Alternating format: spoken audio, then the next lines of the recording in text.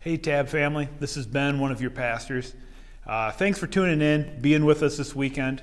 I know for some of us, this has been the only way that we've been able to do church for almost a year now. And I'm just looking forward to that day that I get to see you face to face. We get to say hi, maybe share a hug. We're a pretty tight family here at the Tabernacle, and if you're new and you're just checking this out, that's really what you're getting yourself into.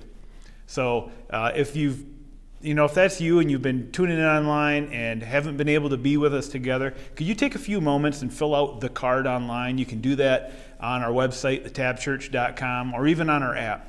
And if you could fill that out and just let us know how you're doing, if there's any way we can be praying for you, we would just love so much to hear from you and make sure that we know where you're at and how we can care for you the best. So today we're going to be at 1 Samuel. Chapter 21 and 22. We're taking a big bite of Scripture today, so hope you got a healthy appetite for it. I'm looking forward to it, so let's get into it.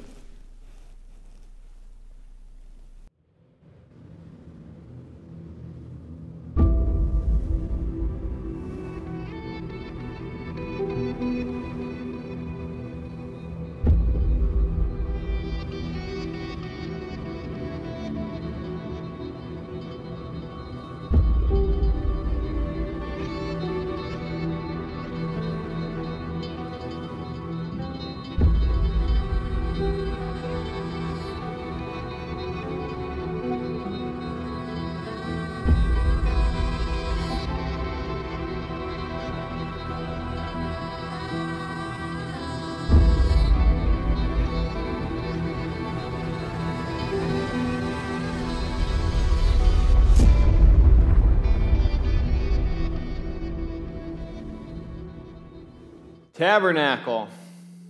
How are we doing? Good. It is good to be with you tonight. My name's Seth, and I'm one of the pastors here, and I have the pleasure of serving at our Manistee campus. So if you're new here a minute, no, we didn't hire anybody, but I get the joy of just being able to prove the fact, because we say this a lot, but it proves the fact that we are one church in two locations. You know, and the beauty of that statement is that we take that seriously. And that the beauty of when I walk into this place is easily for some of you that maybe this is your first night here, like, who's that guy? But the ability to meet with a team, to meet with a family, and to sit down and worship together, to do church together, gets me fired up. To pray with you guys and to spend time with you guys. And a little bit of, there was a little bit of a straw polling thing going on for this weekend because the Tabernacle pastoral guys kind of enjoy spending time together. It's just a fact. And so we're like, okay, bunch of dudes gone, who's going to teach that weekend? Who's going to teach while everybody's at man camp? And we'll kind of look around the room and it's like, well, that guy lives with 5 women, like, let him teach. And so that's how I got qualified to spend this weekend with you. And no, I am no smarter when it comes to teaching and having good conversation with ladies. I feel clueless every day. But that's my world, and I want you in it for a little bit, because I bring that heart to stage, right? We bring those hearts, we bring whoever we are to these very seats, and don't ever fake that. Because when we approach that, as much as changes here, it gives us all the more reason to have faith here, because this thing doesn't change for us, church. And that's the beauty of where we're going tonight. And another question for you is the Tabernacle podcast. Can I get a little woot-woot if you've been able to check out one of those? Yeah. So for the 5 of us that are listening, that's an awesome resource. And if you haven't checked that out yet, I encourage you to do so. Because we don't want to just be engaged in conversations necessarily on our terms, but we want to engage the conversations of life and hear changed life stories. And this week was kind of a cool one. If you've been around the Tabernacle for a minute, or whether you've been around for more minutes than you'd like to admit, we got to hear the story with Britton and with John Vermelia and with Tim in the room, kind of looking at that story of how did this happen? how did that revival start 18 years ago? What got thrown into motion? What was the secret sauce? And it wasn't anything other than what we're doing tonight, preaching the Word of God. But Tim said something in that episode that I want us to hang on to tonight as we get ready to dive into 1 Samuel 21 and 22. And he said, all of a sudden, we had a moment where John and I were in the room, and the very thing that we had been complaining about, saying we could do this better, saying this should be done that way, saying this, about all their church experience that they had had growing up, that they had brought to this place, to that time, he said, we finally had that moment of, well, what are we going to do about it? And what we have tonight is kind of this cool passage where we're not going to spend time in one chapter. We're going to navigate through 1 Samuel 21 and 22. Because they're two halves of the same story. And we need both halves for where we're going to dig into tonight. And so I want us to hang on to that idea of, so what are we going to do? What are you going to do? What are we going to do? As we look at, again, this story of watching Saul's downward spiral. It's been an easy one to see. If you were with us last week, if you had time to dig into 1 Samuel 20, you saw of just this unique bond that is forming between Jonathan and David. And it's called, that bond between those two is drawing closer, and as that draws closer, the bond between Jonathan and his dad does this. And between David and the King Saul is doing this. And so we have the sitting king and the anointed king of the future that we're going to put on trial today. We're going to spend some time digging into God's word, but we're going to have a trial of sorts today. And this trial is going to look at your mama. If she was like my mama, she taught you once that you don't point fingers. Sorry about that. And we don't judge, right?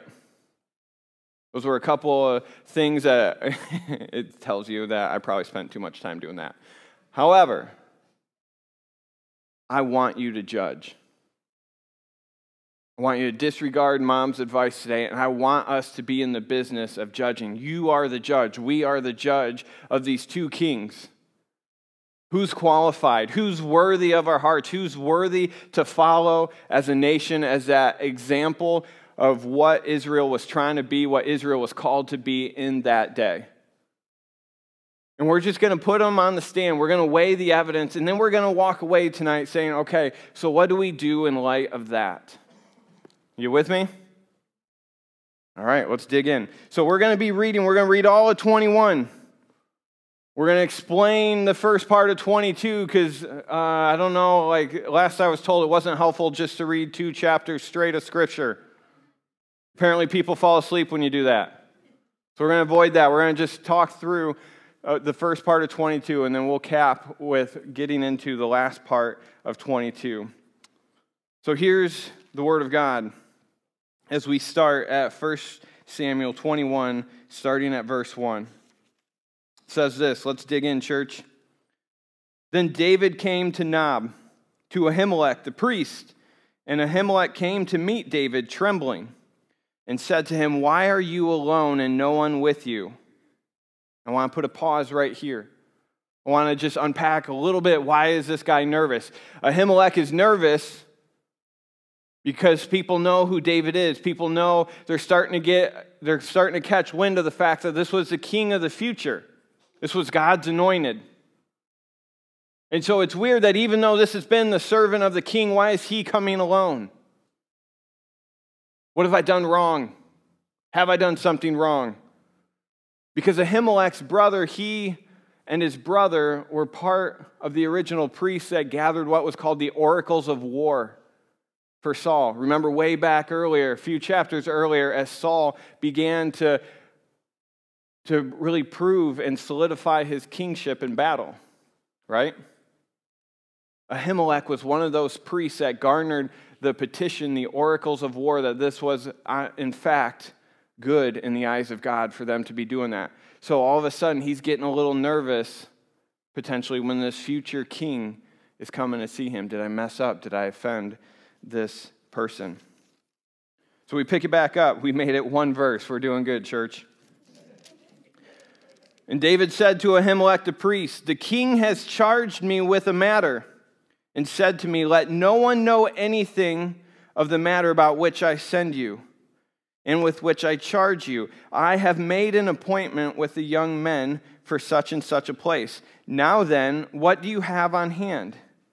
Give me 5 loaves of bread, or whatever is here.' And the priest answered David, 'I have no common bread on hand, but there is holy bread, if the young men have kept themselves from women.' And David answered the priest, 'Truly, women have been kept from us always when I go on an expedition. The vessels of the young men are holy, even when it is an ordinary journey.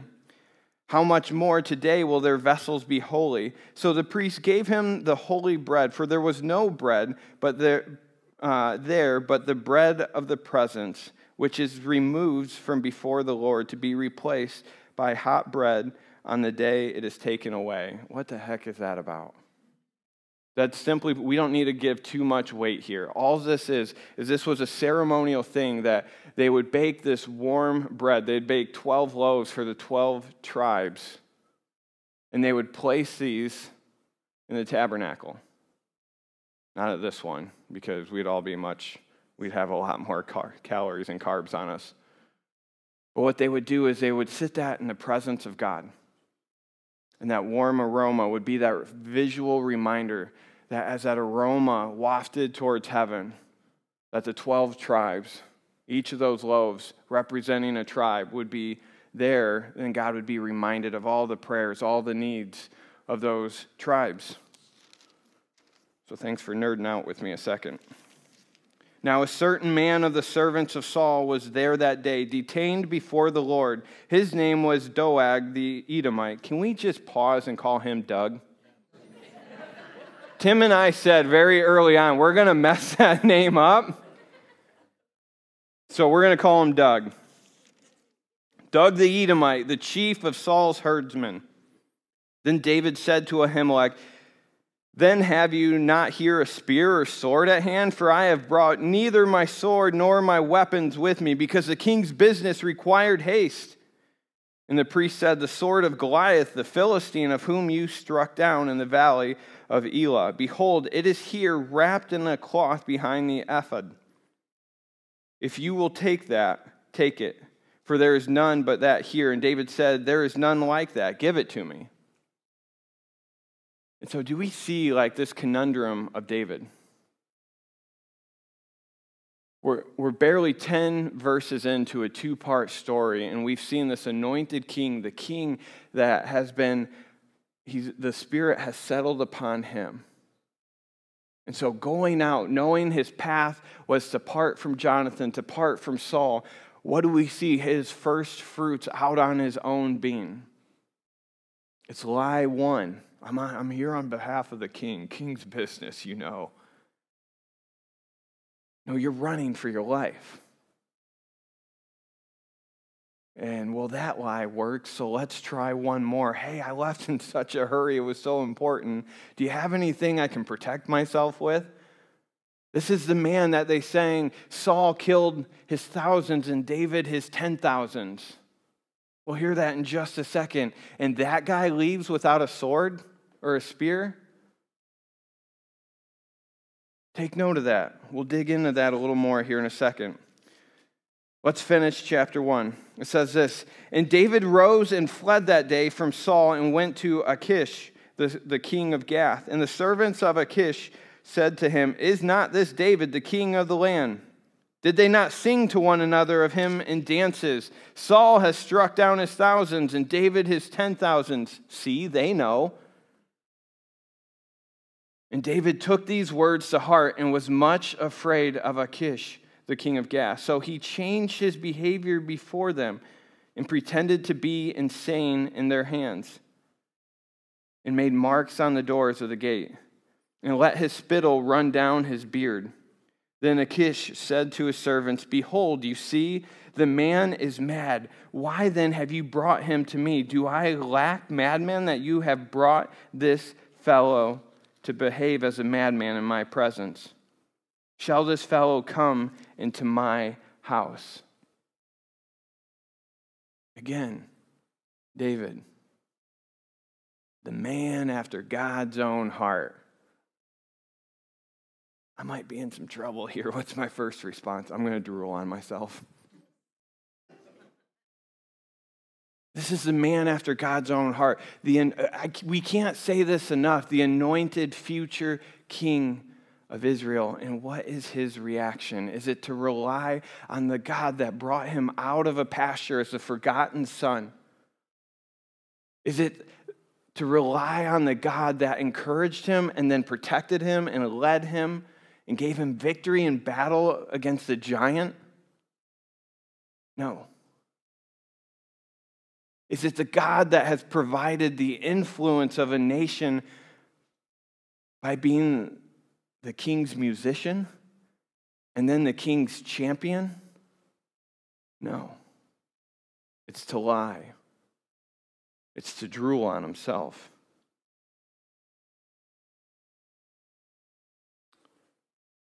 And that's just the first half. David's not where we're supposed to be disappointed. David's not supposed to be the one to let us down. Maybe that's you. Maybe you're not supposed to be the one to disappoint people in your family, but you know this in your heart. You have that thing in your heart that if they knew.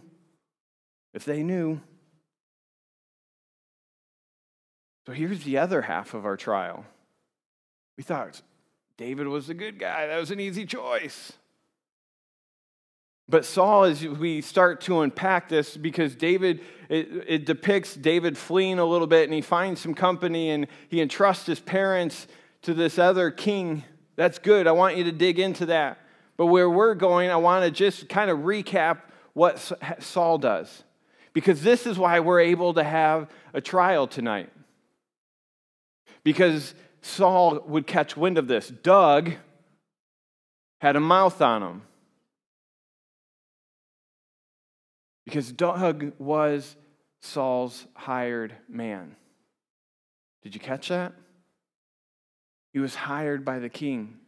He was detained at the temple. And what that means is he was probably purifying his heart. He was readying his heart. He was praying about something. So quite often people would go, instead of being distracted, they would do almost like this sabbatical at the temple to live and to learn and to commit themselves to something. So that's the best guess at that. But he overhears this conversation between David and Ahimelech. And he goes back to the king.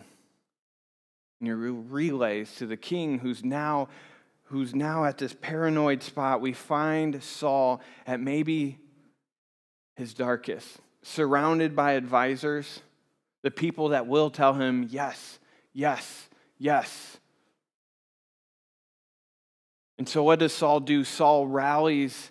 He says, bring me those people. We need to have a conversation. Because don't they know? Don't they know of what David is?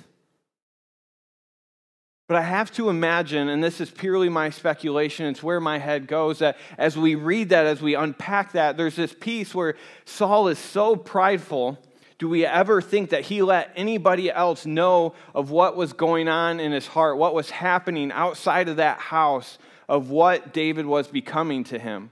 A challenge, a threat. Or does the pride of Saul say, no, I'm squishing that down, not letting anybody know about it, because if they know, what if they question me? If they question me, what if they revolt against me? And I have to imagine the reason I take you on that tangent is because as he brings Ahimelech to him, does anybody have any idea that they're even supposed to be upset with David?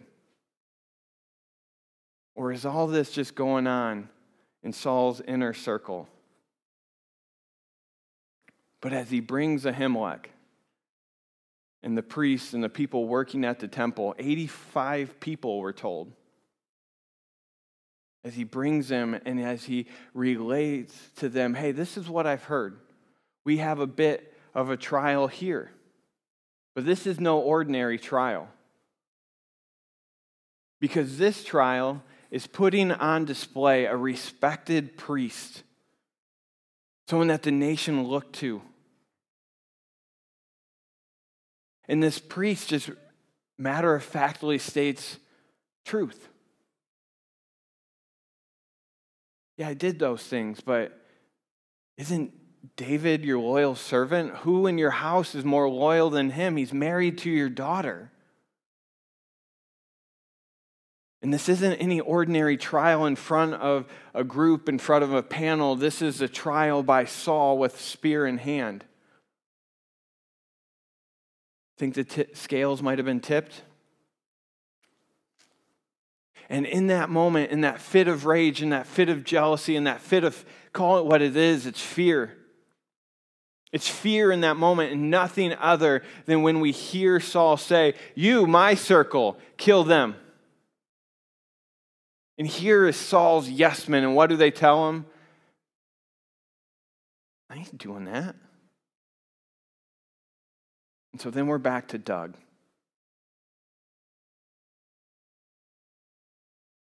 And the king of a nation, does he turn to his countrymen? Does he turn to his advisors? He tries. Does he turn to the people within his own nation to be an answer? No, he hires the mercenary. And Doug proceeds to kill these 84.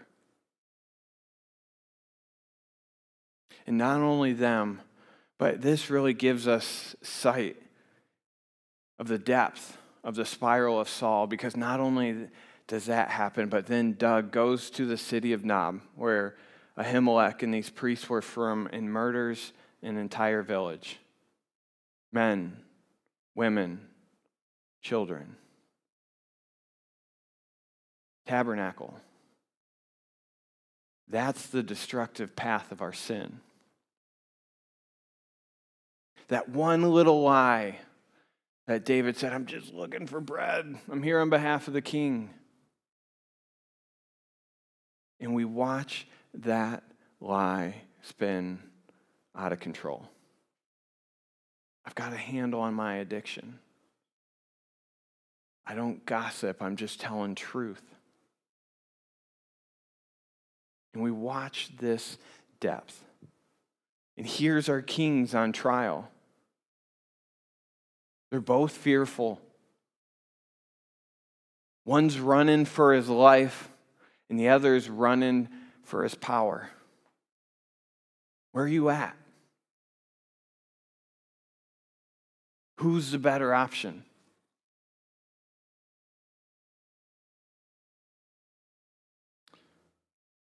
But then we see this hinge.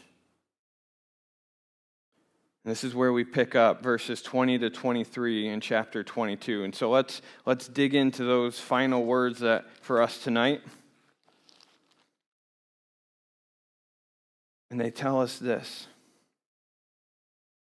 But one of the sons of Ahimelech, the son of Ahitub, named Abiathar, escaped and fled after David. And Abiathar told David that Saul killed the priests of the Lord. And David said to Abiathar, I knew on that day when Doug, the Edomite, was there, that he would surely tell Saul, I have occasioned the death of all the persons of your father's house. Stay with me. Do not be afraid. For he who seeks my life seeks your life. With me you shall be in safekeeping. This is our passage. These are our people on trial. So tell me, which king's better? The one that's lying to protect himself, fleeing in fear, who's clearly had the hand of God on him, or this other one? the one begging, doing everything he can to keep control in his life. That verse 22, therein lies our verdict. If there's a glimmer of hope in any of this, David gives us a little bit of a hook. Not of perfection, but of expecting and knowing that you and I, we say this a lot around here, we're cracked pots. We're incomplete individuals apart from the light of Christ reigning in our life, shining in our life. And it's in that moment that verdict is declared when David says, I knew it. I knew it in that moment. I saw Doug. Saw the look in his eyes. I know Doug. I lived in that house. I worked in that house. I served that house. I know Doug. I knew what Doug was capable, and yet who did I protect? Numero uno. Numero uno. So what's important for us here?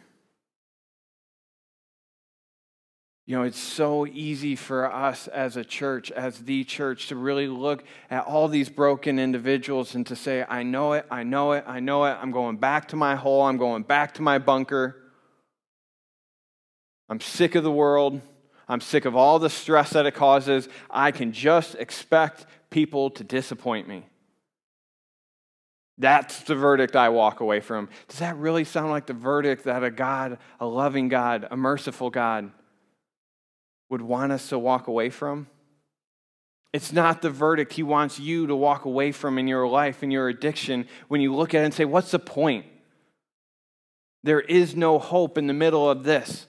When you look at that group of friends, those group of friends that have gossiped about you, or you have to look at that person in the eye and say, yeah, I did say that. I'm the constant reminder of people falling short. I don't go to church anymore. Someone suckered me into tonight. But this is just a reminder of why I don't go to church. Hold on a minute. Because in the middle of this verdict, in the middle of this ugliness, in the middle of this heaviness is this beautiful verse. 22 lends it to us. But 23, you come with me. Church, don't miss the beauty of those words. Because they remind us not of a verdict you and I can give people, but they remind us of the process that God calls us into. And that's where I want us to walk away from tonight, church. That in the middle of this, I want you to be let down by a government. I want you to be let down by these kings. I want you to continue to be let down by these kings because they remind us of one thing. You need work. I need work. Trying to navigate seasons and scenarios in my girls' lives is constantly reminding me that I need work as a dad. But if I'm just striving to be this good dad, what's that mean? Are you striving to be the good dad, the popular dad, the friend dad? Well, I'm just trying to be, I'm just trying to be a good person. So is the Red Cross. So is the student council. So is the HR department wherever you work. So is the boss that's driving you up the wall. They're trying to be good people. But that's not enough for us, church. Because in the moment, we have to sink our teeth. And I want to spend just a moment here into 2 Corinthians chapter 5, verse 17.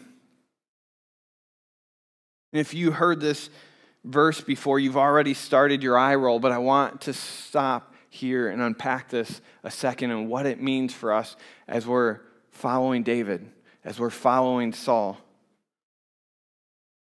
It says this, therefore, if anyone is in Christ, he is a new creation.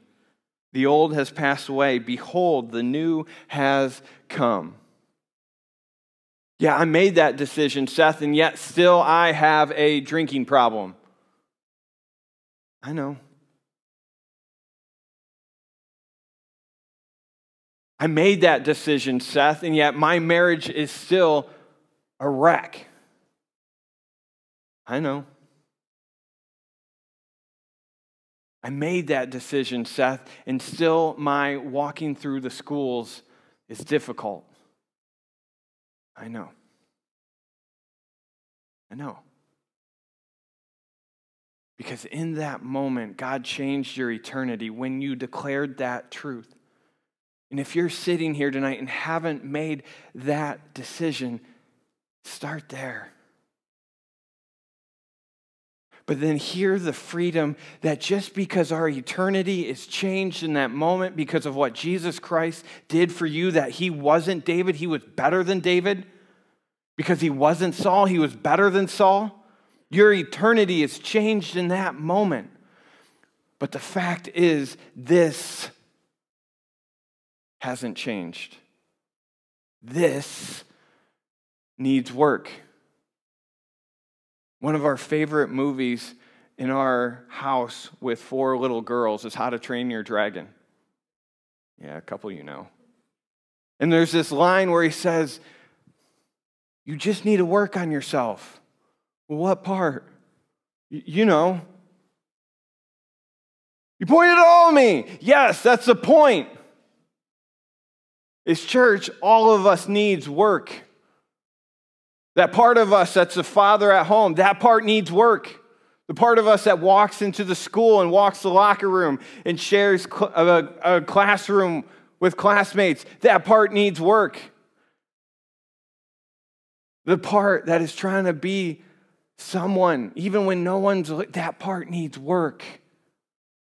This is a process. And the beauty of that is that the one King that we are called to worship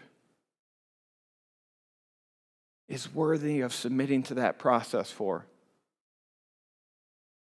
Because he will never lie to you like David did. He'll never turn his face and act differently like he did in front of that foreign nation, drooling over himself. That person's so messy, I don't want to step into that life. No, he wants all of your life. That even when you go off the rails crazy like Saul did, lashing out, fearful of everything in your world, he wants all of that. Church, as we've put these 2 kings on trial, this is so important. We don't have a king problem. You don't have a king problem. Did you know that? The government, it's not your problem. The bills, it's not your problem. The boss, he's not your problem. That teacher, that course, it's not your problem. We don't have a king problem. Do you know what we have, church? We have a worship problem. We have a worship problem. We have the current sitting king, a man that God put on the throne. Israel is living under the assumption, we put him up there. No, God allowed him to be there. Even healthy Saul was allowed to be there. He knew the weight of God's blessing. Do you think God wouldn't have forgiven him in the moment? I don't know. But I like to believe God is who he says he is. And here we have the future anointed, hot ticket king running in fear. We don't have a king problem. We have a worship problem. We have a process problem because we won't commit to the process. We tried Fight Club once, and it's not my thing. We tried Tab Women once, and that conversation just wasn't for me. The Bible? Yeah, Foundry really wasn't my gig. We have a process problem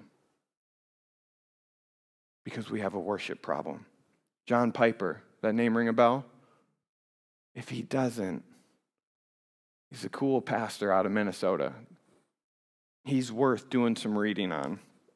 He's got a quote that says this: missions is not the ultimate goal of the church. Yeah, but our tabernacle, our Haiti trips, yeah, those are good.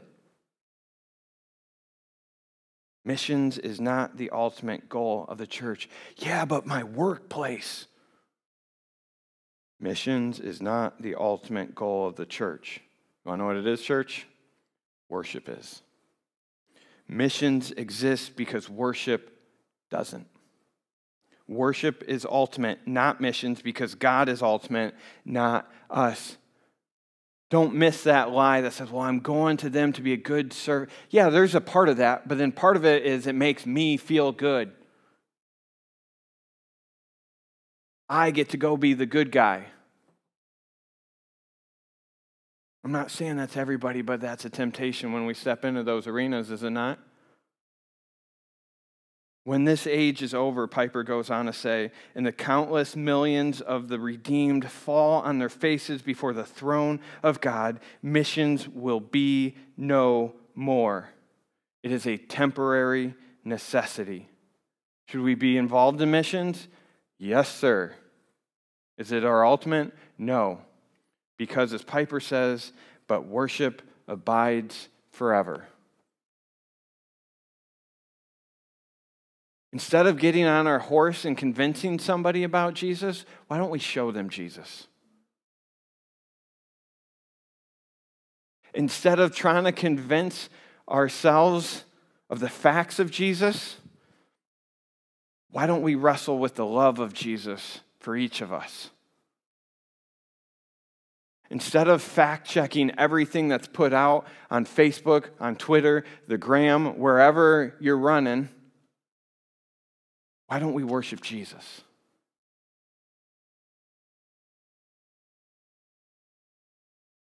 We don't have a king problem.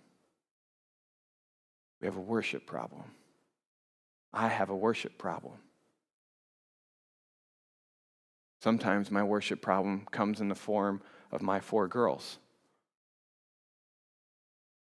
No joking aside. Sometimes they're the very thing that distract me from being the man of God. Oh, I want to keep them happy. No, I'm called to share Jesus with them by worshiping Jesus. I want my coworkers to know. Then show them. Church, the band's going to come out in a second. And we're going to close with maybe no more fitting of a song.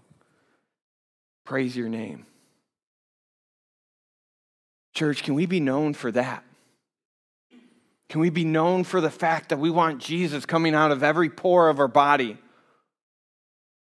We want Jesus to be emanating. Yeah, but I don't know this. Start in the book of John. Start in the book of Matthew. And start reading about a Jesus that wants you in the process with him, that wants you in a relationship with him, that wants you worshiping him. Let's pray. God, I thank you,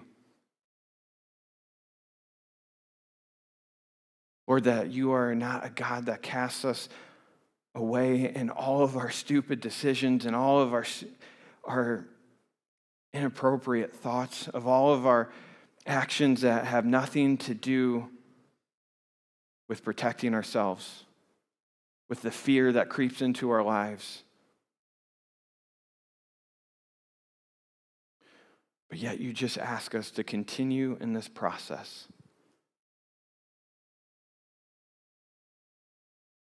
of not looking to others to fix our worship, but looking to you to fill our lives, to be our hope, to be our anchor, to be our joy.